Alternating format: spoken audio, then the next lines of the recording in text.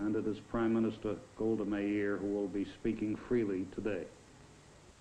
Mr. Meir, I wonder whether we might begin by speaking of Arab groups of the kind that hijack airplanes and killed Israeli athletes at Munich. They talk a great deal about the Palestinian homeland and how they've been deprived of it. Is there any legitimacy in talk about an Arab-Palestinian homeland? No, I think not, at any rate. If the homeland that is referred to is supposed to be Israel, I think it would be worthwhile just to take a minute to go back a little bit in history.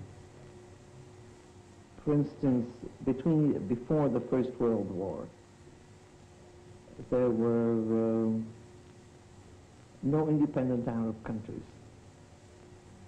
This area, that is Israel today, and as a matter of fact, up to the Jordan, was considered the southern part of Syria. When, after the war,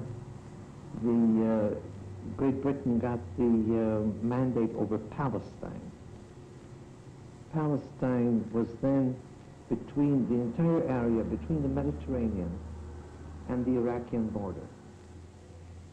All of that was Palestine. There was one High Commissioner and considered one country. The first partitioning of Palestine took place in 1922, when after the war, Great Britain saw fit to parcel out this area of the Middle East and give part of it to every one of the chefs who were helpful in the war. They had to do something also for Abdullah. So they partitioned Palestine, made the western part of the Jordan River Palestine. The eastern part was called Transjordan. The second time Palestine was partitioned was in 47, of course. Now, but until 22, all of that was one country, it was one Palestine. Of course, in Transjordan, or what is Jordan today, there are Bedouins, there are others, but you will not find one single country in this area, an Arab country, that hasn't various groups of Arab people. So to say that there is a Palestinian people as apart from those that are in Jordan especially, this is not true to fact and not true to history. Now,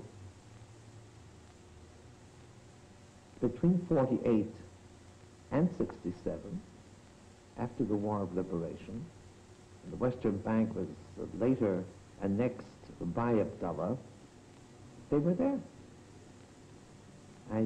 They were the majority in Jordan. If they wanted to set up a state, or to call that state Palestine, of course, they didn't have to ask our permission, and we would have had nothing to do with it. Therefore, when they say the Palestinian people want the right to their land, what it really means is to drive the Jews out of this area and take over, in addition to the about 19 or 20 independent Arab countries, all that have been created between the First and Second World War, create one more country instead of Israel. This is really what it's meant. What then is the significance of the acts of terror that we see, the acts of pressure and propaganda of various kinds? Why then do these people behave as they do? They don't want us here. But to my sorrow, it isn't only they that do not want us here. Who are they?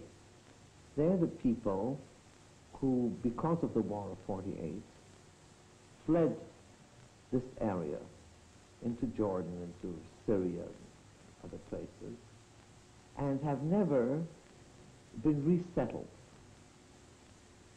They were refugees. And certainly I admit, one has to admit it, that as far from the humanitarian point of view, there are groups of hundreds of thousands of people who have lived in camps for so many years under miserable conditions. Why haven't they been resettled? Jordan actually was not viable without these people. Jordan had a population of maybe about 300,000. Why weren't they not resettled? Some of them were. But generally, why was there not a resettlement of refugees, of the Arab refugees? Because not only the refugees, but the Arab countries themselves felt that they should remain in their camps. They should not be resettled. It was one of the weapons against Israel. There were military measures, there's economic boycott, and one of the methods was to keep the refugees in the camps, feeding a hope that someday they'll march into the country and march us out. So they don't like us. They don't want us here. Our Arab neighbors, to my sorrow, have not yet acquiesced to our existence, therefore wars. And it's all one problem, really, that the Arabs in this area, in the immediate area, are not prepared to live in peace with us. Mrs. Meir, it appears from what you say that you accept that Palestinians, or whatever you want to call them, refugees, have been made victims one way or another, that they have a legitimate grievance. What can be done to meet their grievance, then? They have become victims through the fact that after the United Nations in 1947 decided on the partitioning of Palestine, mind you, west of the Jordan River, into a Jewish state and an Arab state, we accepted, and the Arab countries did not. And there was war. Can't imagine that there ever was a war without refugees.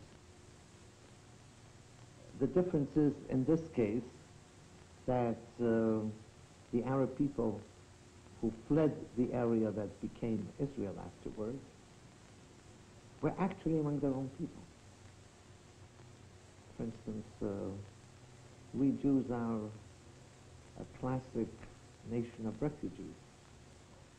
But when we were refugees, we were among strangers with different people who had a different religion, who spoke a different language, a different culture, entirely different.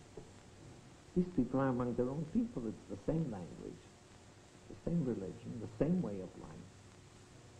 The fact that a line was drawn didn't make them any different. And but that they suffered, I accept. The question is, was that necessary? Because during that period, during these years, Israel has absorbed from the Arab countries a much larger number of Jews than the number of Arabs that left this area.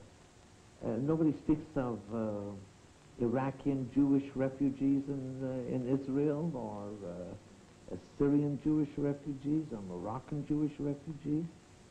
Hundreds and hundreds of thousands of them. And anybody that knows the situation will agree that there was a greater clash between European Jews that came here, or Israeli Jews who have been here for centuries, generations, and Jews that came from Yemen, or Jews that came from, let's say, the Atlas Hills in Morocco.